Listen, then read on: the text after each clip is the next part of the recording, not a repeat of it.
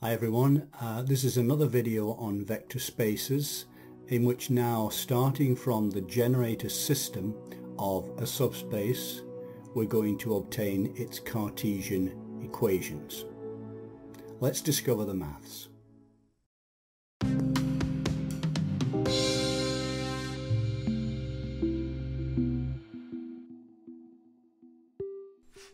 Let's consider the subspace S of R3 as shown here. It's the subspace generated by the vectors -1, 2, 1 and 2, 1, -1. So the set formed by these two vectors constitutes a generator system of S. We're going to obtain their Cartesian equations. First, notice that the two vectors aren't proportional. Therefore, they're linearly independent, and as they're also a generator system of S, they form a basis of S. To calculate the Cartesian equations, though, we won't work with this basis. Instead, we're going to use a simpler one. Let's see how to obtain it. What we'll do is obtain a system of vectors equivalent to the one given. In other words, that generates the same S, but we'll do zeros on our vectors. So we'll consider the matrix in which our vectors are the row vectors. Now we'll make zeros under the diagonal. What number must be multiplied by -1 such that adding it to 2 gives the result 0? Clearly 2. So we multiply the first row by 2 plus the second row, and then we have a new matrix.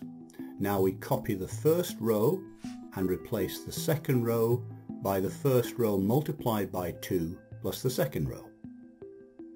We have 2 times -1 is -2, plus 2 is 0. 2 times 2 is 4, plus 1 is 5, and 2 times 1 is 2, plus -1 is 1.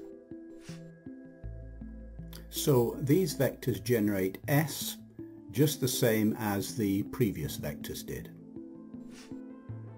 And notice that they're not proportional, therefore they're linearly independent. Thus these vectors constitute a basis of S. And the good thing about this base is that it's simpler and a better way to obtain the Cartesian equations of S. Now let's do that.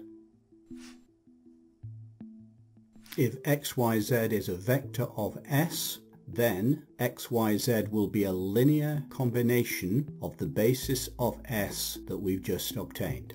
We can say xyz equals alpha times -1, 2, 1 plus beta times 0, 5, 1, where alpha and beta are real numbers. From this we obtain minus alpha, 2 alpha plus 5 beta, alpha plus beta. If we look at the first and last vectors in this chain of equalities, equating component by component, we obtain x equals alpha, y equals 2 alpha plus 5 beta, and z equals alpha plus beta, where alpha and beta are in R. These are the parametric equations, but we want the Cartesian equations. Now we work from top to bottom. We clear each of the parameters and substitute in the equations below, and repeat the process, leaving only the equations that don't include parameters. These will be the Cartesian equations of the subspace. From the first equation we'll move the minus to the left side and obtain -x equals alpha. Substituting this in the second equation, we get y equals 2 alpha, which is -x plus 5 beta, and in the third equation z would be alpha, which is -x plus beta. Now, since the first equation has already been used to substitute in the others, we no longer need it. In the second equation, we solve for a new parameter, in this case beta. We have y equals minus 2x plus 5 beta, so y plus 2x equals 5 beta, and therefore y plus 2x over 5 equals beta.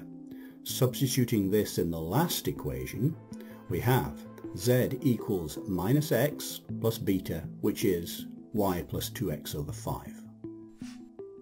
Now we'll work with the third equation.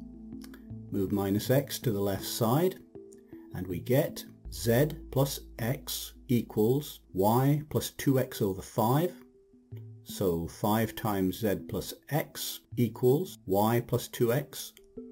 Expanding the brackets and moving what's on the right side to the left, we have 5z plus 5x minus y minus 2x equals 0. Simplifying, we're left with 3x minus y plus 5z equals 0. Notice that we no longer have any equations involving parameters. So we're done. And the Cartesian equations of S are the equations without parameters that we've obtained.